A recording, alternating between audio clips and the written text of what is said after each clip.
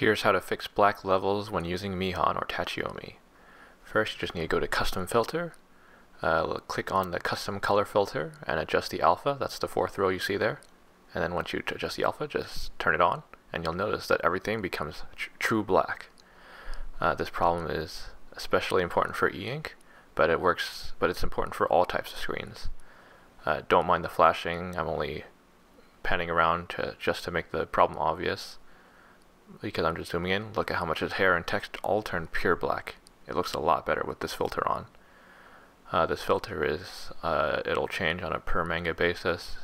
Some mangas are really faded and need a high alpha value, some of them only need a little bit. But now we're going to zoom in on the text, and you can see just how much sharper the text looks. Sharper text, this is a lot nicer to look at. So yeah, pretty cool. Make sure to use this feature. I'm going to scroll through a couple pages now. But yeah, it looks really good. Be sure to use this feature in Tachiyomi and Mihon. If you like this sort of content, please like, comment, and subscribe. Thanks for watching.